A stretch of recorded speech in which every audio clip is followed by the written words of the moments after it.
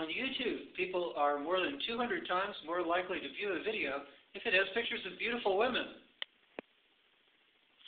Now is also the time on YouTube when we ask, when an atom radioactively transforms to another atom, where does the information carrying capacity of the new atomic orbitals of the new atom go or come from?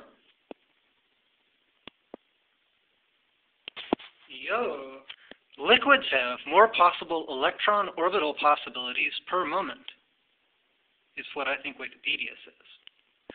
When an atom radioactively transforms from zinc to gallium or gallium to germanium, the liquid gallium form contains many, many, many billions of times more information carrying capacity per moment.